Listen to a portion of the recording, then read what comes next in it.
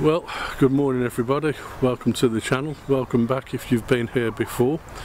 For those of you who haven't been here before, I'm just going to introduce myself. I'm a landscape photographer based in the West Midlands, and I create work purely and simply in rural landscapes near to my home.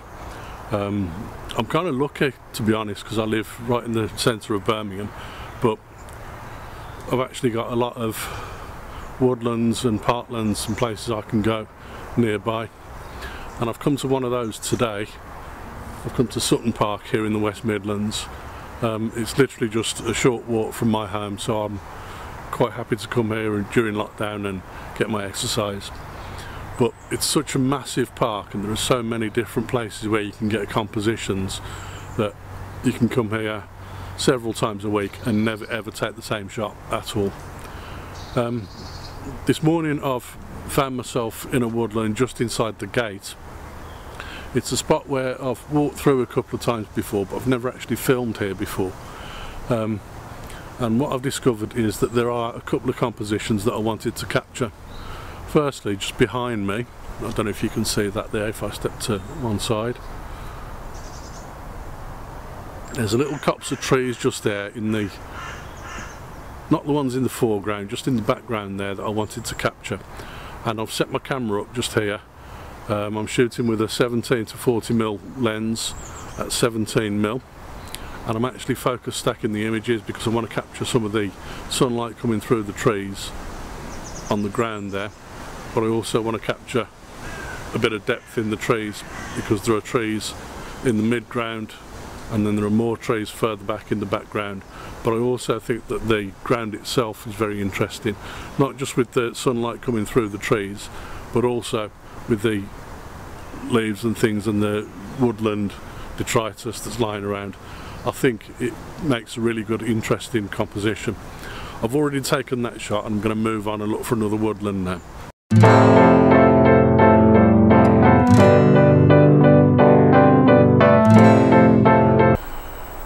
So I've just stepped in rabbit shit, wasn't that nice? Just a little bit of background. Today's Thursday. Last Sunday we had quite a big snowfall, quite a heavy snowfall here in the West Midlands, mainly in the morning, and it eased off a bit in the afternoon.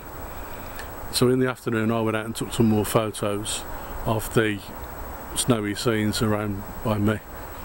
I didn't record it, but I will show you some of the images later. In the meantime, we've had a little bit of rain as well over the last couple of days, and it's made everywhere a little bit boggy. So just on my walk through the park here, I found this little puddle behind me. Well, quite a large puddle in fact, and I decided that I liked the reflections of the trees in the water, so I've stopped here to take a photo.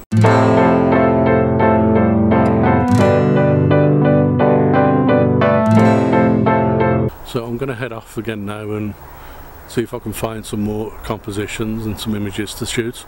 I know that just behind me in that direction there's a tree. I don't think it's that one that you can see there, but there is a little tree along the path that I'd quite like to photograph.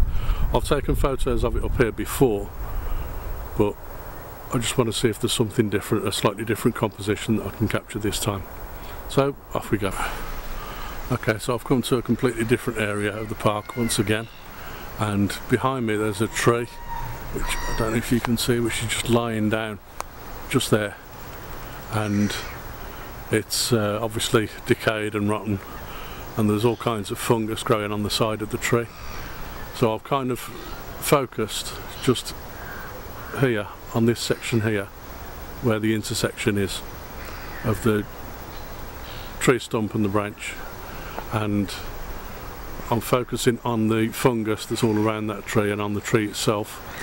Very small aperture, f5.6, so I'll get a very large depth of field, but then I'm focused in very much on the tree itself, shooting at 300mm and shooting at 180mm as well, so that I can try and get a couple of decent shots of that. I've also taken a portrait and a landscape photo of that because I don't know for sure which of those is going to be the best and I'll have a look in post-production to see which I prefer the best.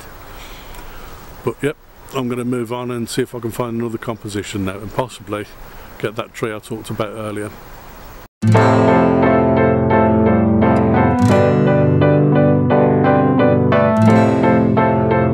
So here is the tree I was talking about here, this bad boy here behind me.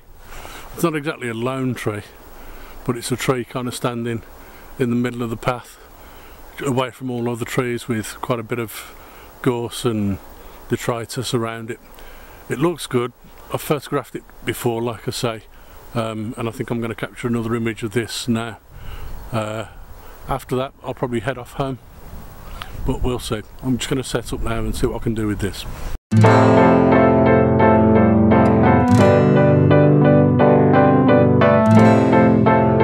So that's it for today, guys.